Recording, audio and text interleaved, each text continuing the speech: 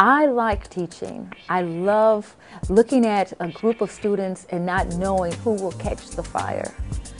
I like that. John Jay College of Criminal Justice, I like to call the Harvard of criminal justice colleges.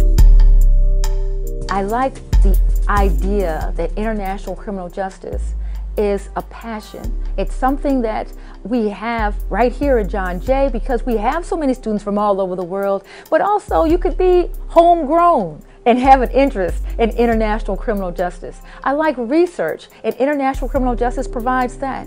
It allows for so many different areas of research.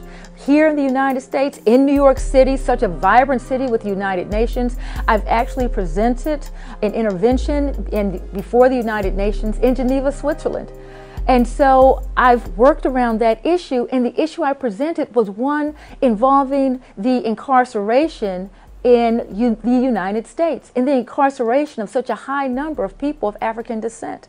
And that was an issue, an international criminal justice issue.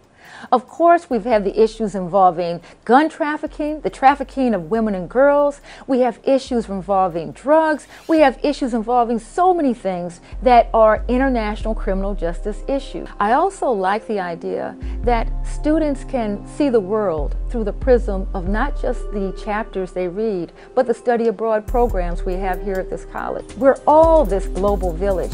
And so studying international criminal justice, for me, researching it, teaching it, is of prime importance. I think in writing and advocating around international human rights, we all become better people, we become a better nation, and because we are the United States of America, we do have a heightened place in the world.